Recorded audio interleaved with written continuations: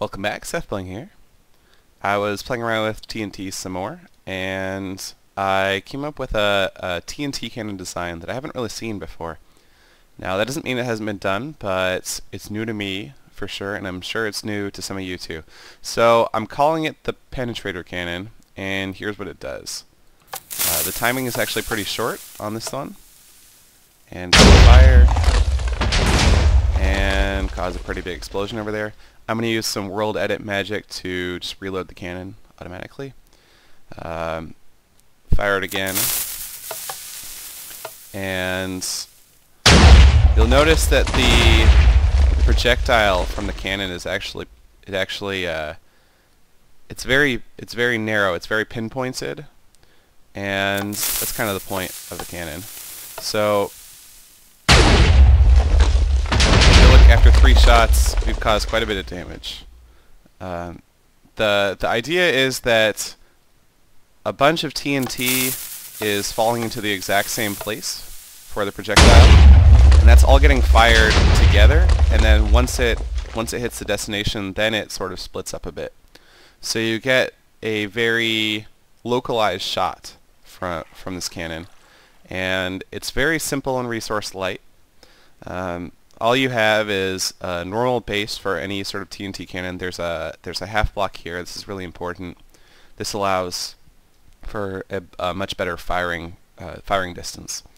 And then the redstone signal for the projectile TNT is also very simple. It's just this TNT tower this redstone torch tower, and there are some blocks attached. So when I press the button, that'll turn this torch off, which will turn the line off. Power this one, depower this one, power this one, depower this one, and that also powers the block, which powers the TNT. Now notice that each of these TNT is surrounded by 4 blocks, which means it's going to fall straight down. They're all going to fall straight down to the exact same position. So when I do press the ignition button, that's what we see, and they fall into the exact same spot on this slab, which means that when they get blasted off from the propellant TNT, they're all actually following the exact same flight trajectory, which means they land in the same place. And notice that there is also a slight delay because it takes time for the signal to get up the torch tower, and that's what causes them to go off in a delayed fashion like that, and they sort of blow each other apart when they're exploding. So that one didn't really do much damage because it just hit the opening. But you'll notice that after 5 shots, we have quite a deep cave.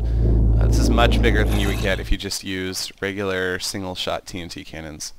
There are some other cannons that are kind of like this called spread cannons that do fire multiple TNT per shot, but they usually don't deal this much damage. And it's kind of a lot. I think the main use for this cannon is if you really want localized, very pinpointed damage, but a lot of it. It's also pretty efficient with TNT.